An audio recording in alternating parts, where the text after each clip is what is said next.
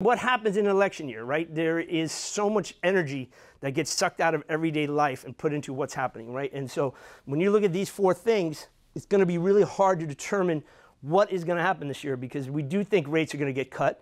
We know there's pent-up demand. We all know that. As soon as rates dip, we see it. And we all saw that this year. Rates dipped a little while ago, and all of a sudden we had 20 cheetahs.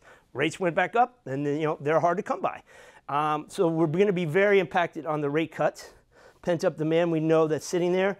And then, of course, the lack of inventory. So we sort of have two good things and two bad things coming together. It's like a collision, right? And Tom Ferry is predicting that the first half of the year is going to be where you want to make your money, because there's a massive amount of uncertainty what happens in the second half of the year.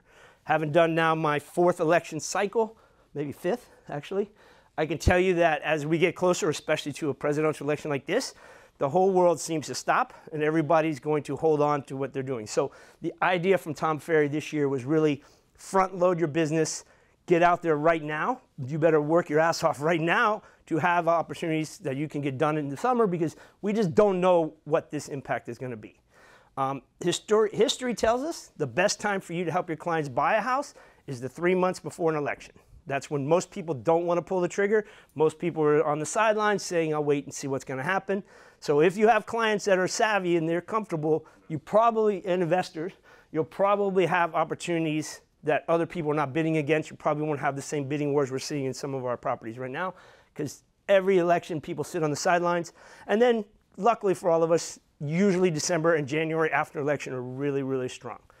So Tom Ferry's advice, and my advice to you guys, is that we really need to be ready for what's coming. We need to really double and triple down now. And that'll play into some of the things I'm going to bring up in a little bit later here.